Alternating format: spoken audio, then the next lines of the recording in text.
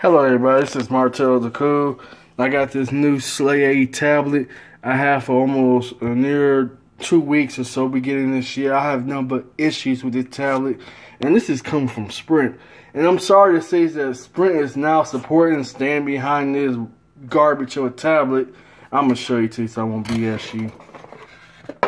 This is what I've been dealing with for the whole, since I even got it. Don't even respond, don't even work. And I'm very disappointed that Sprint is standing behind this garbage. I'm just waiting for it to die out because it's not even responding to my touches at all. Look at this garbage.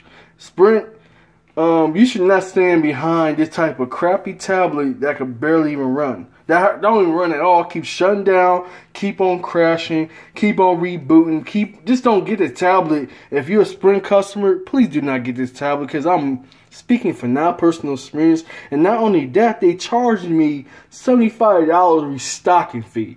Bad moves, Sprint.